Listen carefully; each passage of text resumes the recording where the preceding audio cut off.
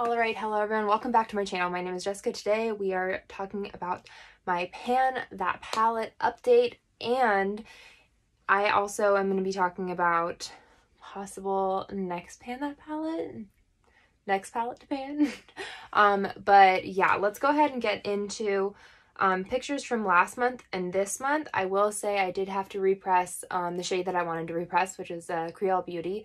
So I'm going to have 3 pictures up, one from last month, this month, and then after repressing it, because I just repressed it like before shooting this video. So I'll have a picture with the updated look.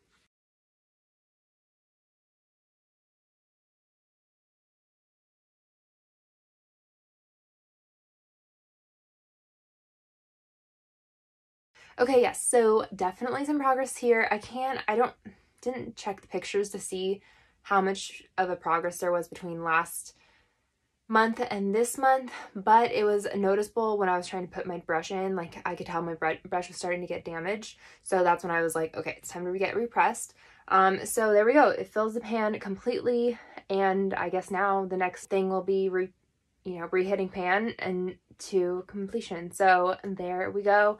Also, we have this shade. I am using that as inner corner. I said this last time too. I started to use it as inner corner. I do think that it's expanding the pan a little bit that way, which is good.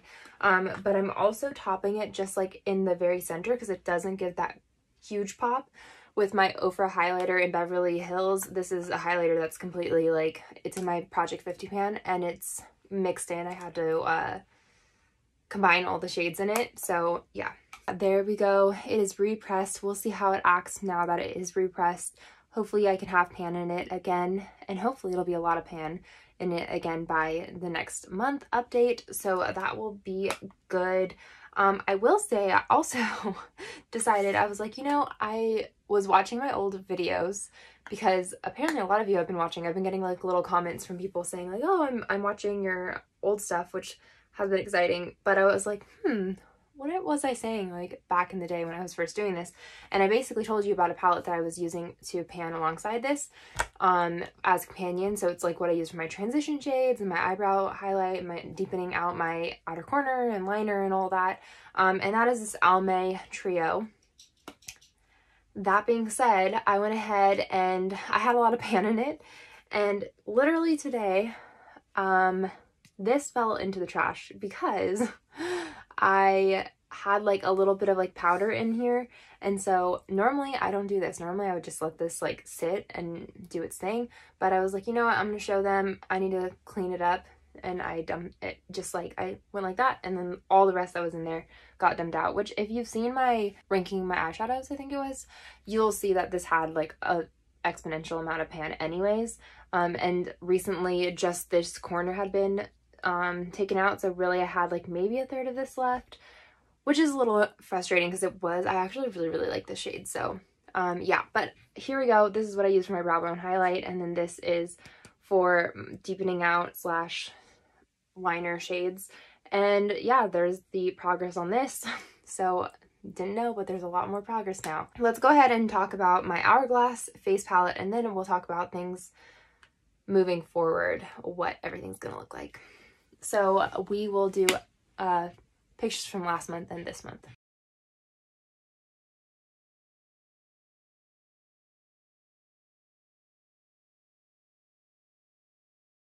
Okay, so just steady progress as far as I know, because I haven't looked at the pictures, but I'm still using these two. They're still around. I think I have months left on this, maybe 1 or 2 more months, 2 more months probably at least.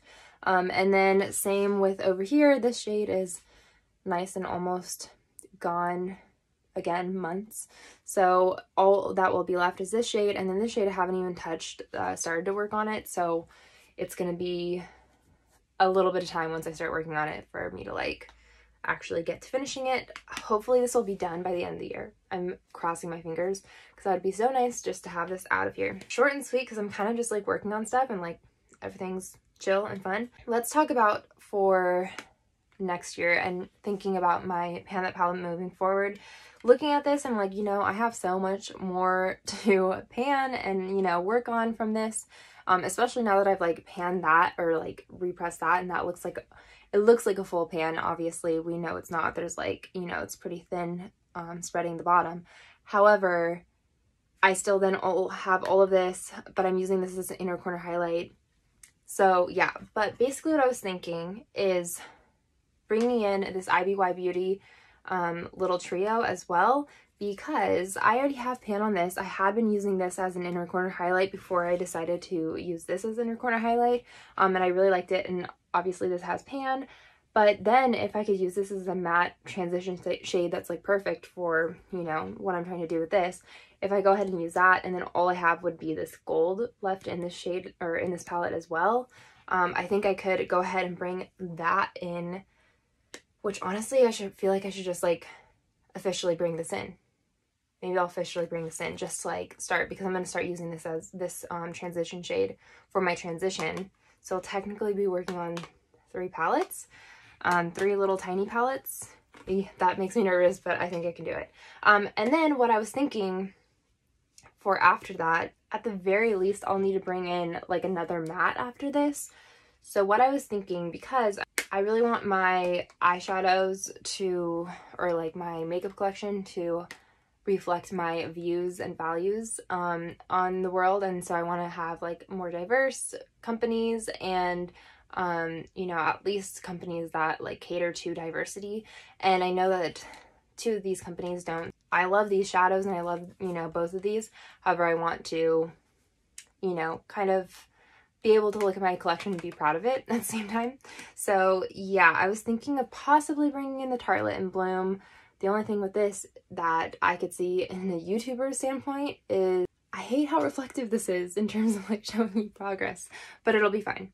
But yeah, this one I was thinking would be nice to bring in, because I feel like, you know, whatever is left of this palette, it would, you know, cater to it pretty well. There are only 3 shimmers, the rest are mattes. Plus, like, I have this dark shade to work at, and then there's these 2 dark shades.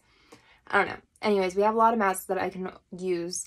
And then on top of that, like these 2 shimmers, this one's pretty flaky, so I feel like I would use that as like an inner corner highlight and just use those 2 as shimmers, so I can incorporate everything and work on mattes. Or I can also bring in, I was thinking, because this has a fair amount of mattes as well as like the transition shades. Like a lot of these mattes are transition shades, and there's not a ton of dark shades in this palette, which I do like.